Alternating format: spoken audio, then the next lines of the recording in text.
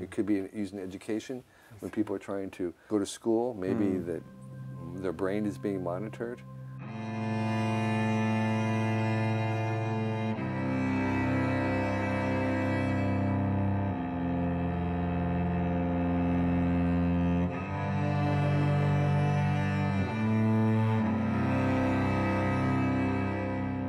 What would you think that is there any other breakthrough technologies for next 25 years? What are you expecting?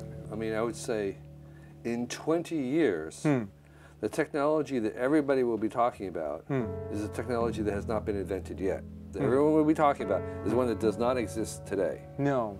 Okay. So not biotechnology or something? Nope, it'll be something that does not exist today. Because 20 years ago, we hardly had the web. Yeah. It was like 25, it hardly even existed. The kinds of things I'm paying attention to now is, I think the most radical one that I've heard was this skull cap of diodes Yes. that produce near infrared light, this near the infrared spectrum of light, Yes. which turns out can penetrate through our skull and our brain to see our brain. Our skull is transparent. It's like glass to near infrared light. And so they can shine light into our brain at very, very high resolutions, and they can basically see individual neurons, and then they can read them. Wow. So it's a way to read our brains, and it's very lightweight hat, so you can kind of walk around and do things. Or talk to a computer. It's at least 20 years, it's maybe 30 years. Okay. There's a researcher called Michael Jepson, who's from MIT, who is actually producing this, has a startup. They're taking stuff from the lab and trying to make it real. So I think that's a 25-year before consumers will see it. If you could use that, what do you want to do? Nobody knows what it's going to be used for.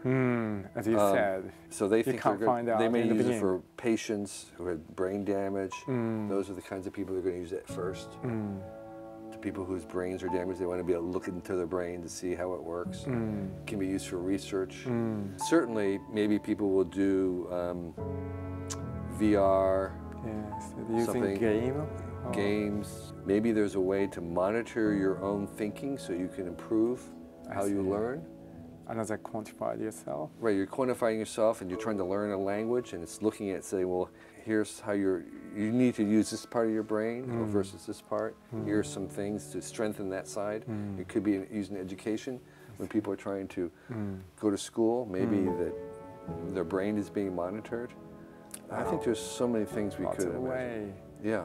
Even can't imagine everything. Sure. Wow, that's so big.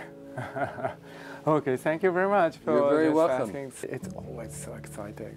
An insider, really, that always the big resource for Wired magazine. You're very welcome. And even please for just always looking after Wired Japan too. Sure. Thank you very much. Thank you for taking your time. Thank you very much. You're welcome.